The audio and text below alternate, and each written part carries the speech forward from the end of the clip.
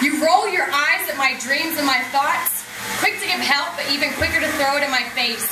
Make me feel like I'm just another lost soul. At least I'm trying to claw my way out of this dull, meaningless life and do what'll make my heart sing.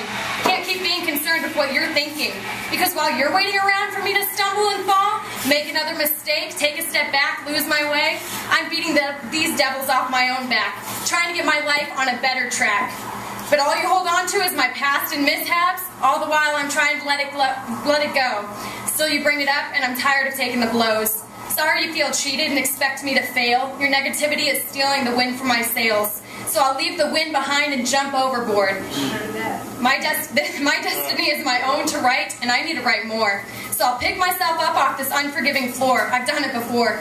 This time I won't take your hand. Don't need to be reminded how I've spoiled my plans. But they haven't gone bad, they've just changed like me. And if you stop the judgment from spewing from your lips long enough to see all the steps I'm taking despite the bullshit I'm facing, because I'm tired of being used as your inspiration to frown. So I'm desperately trying to leave this town. The longer I stay here, the more time you'll waste trying to mold me into a more familiar shape, instead of letting me be me, do what makes my soul feel free. You've known me my whole life, but how much do you really know? Teaching me not to let my pain show, storing memories unpleasant in boxes in your mind, threatened when I try to find how to put into words what's been done, instead of being like you and leaving the unresolved behind. I'm tired of acting like everything is okay. This is life, there's never an easy way. And my honesty scares you more than my 2 years of near silence, but giving life to my past so it doesn't destroy me, recognizing my mistakes but not letting them define me. Not proud of all the smudges on this piece I'm trying to create, but it's the imperfections that make it original.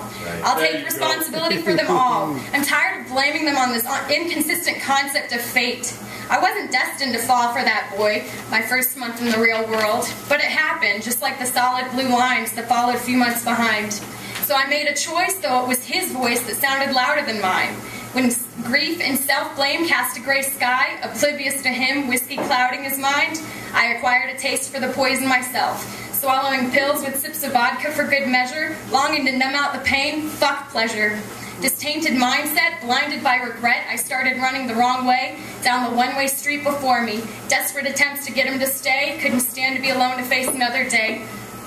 By stay he did not, and I kept staggering along, couldn't tell the bar apart from my own damn home. My acting skills were perfected, convincing you I had it together. Never let on what I'd never accepted.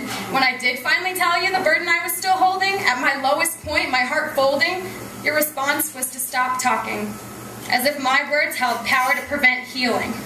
But the chapter didn't go away. I brought it here with me today. I used my own knife to etch it into my soul. And the point of this wasn't for my story to be told. That was just the background. In the past, I'm no longer bound. But because life happened, I didn't land where originally planned. I'm finally starting to map out this life, and for once in years, I feel like I'm found. I can stop staring at the ground, choosing instead to stare down this new road I've picked out that would have stayed unnoticed if I hadn't gotten lost for a few years. If this map hadn't been washed clean with my tears, now there is a choice that you need to face. Follow me down this new path I'm choosing, or remain with my footsteps in this miserable place. Wow!